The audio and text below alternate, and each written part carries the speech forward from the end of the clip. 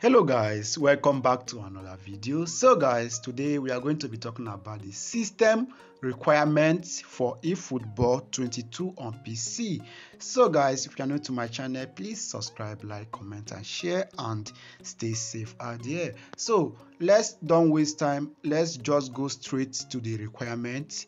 So let's start with the minimum requirements. So the minimum requirements for your Windows, you have to use Windows 10 64-bit. For the processor, for the minimum requirement is Intel Core i5 2300 or AMD FS 4350. So for the memory, we got to use 8 gig RAM, and for the graphics you have to use GeForce GTX 660 Ti or Radeon HD 7790.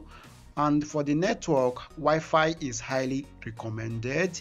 So for the storage, 50 GB available space is highly recommended. So this is for the minimum requirement.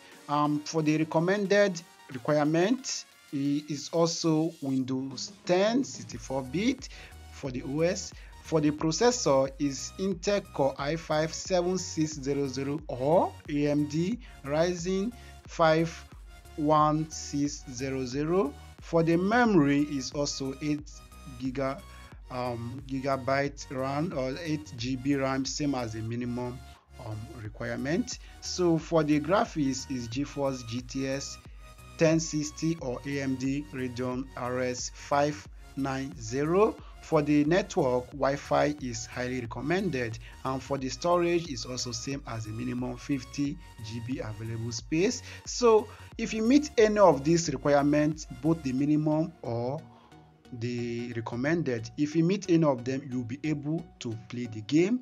But if you have something above of it, that is perfect, your game will flow perfectly. So in case you meet any of these requirements and you still can't play the game, maybe you have to put the game on high performance, go to your system, go to under graphics, and then add the game to your high performance, like put it under high performance, and I think with that you can be able to play the game. So guys, that is all, nothing much for this video. Stay safe out there, see you guys in my next video.